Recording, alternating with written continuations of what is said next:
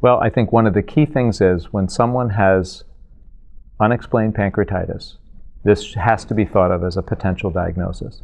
And that's true for children and for adults. It's really one of the more common causes of pancreatitis that exists. And physicians need to be aware of that and think of that and measure triglycerides if they think of it and suspect it. Certainly, lipid screening, which occurs routinely or should occur routinely in adults, should pick this up because part of a lipid panel is measurement of triglycerides in the fasting state. Children are being screened more and more, and in fact, a full lipid panel in children should pick this up. Again, we're looking at triglycerides in the fasting state over 500 as being a tip-off potentially to the diagnosis of this condition. So those are really the main issues, pancreatitis and high triglycerides on routine lipid screening.